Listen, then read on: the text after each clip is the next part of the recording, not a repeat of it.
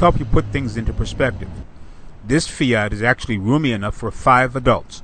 The front seats, of course, offer the expected amount of space and attention to driver and passenger. As for the rear, it uses a stadium seating approach to make it workable for up to 3 adults. Of course, there's space for luggage or cargo, 22 cubic feet with the rear seats up and 68 cubic feet of space when they are folded flat. With 4 trim levels, the 500L can be anything from a functional transport for a small family up to a near luxury experience when it's loaded up.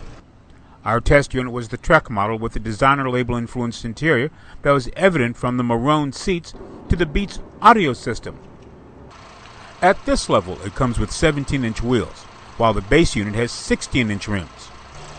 Under the hood is the 1.4-liter multi-air turbo engine, which can operate on 87-octane unleaded fuel, but does much better when premium is in the tank. The official numbers are 160 horsepower and 184 foot-pounds of torque. But since this is a rolling box design, fuel economy isn't near the 40 miles per gallon range. We did like that a 6-speed manual transmission is available, and paired with electric power steering, the 500L proved easy to maneuver in traffic as well as on the open road. For Fiat, the 500L gives the brand a boost with a larger platform to offer drivers in North America, while retaining the concept and image of a small, nimble, European-styled vehicle. This is Greg Morrison.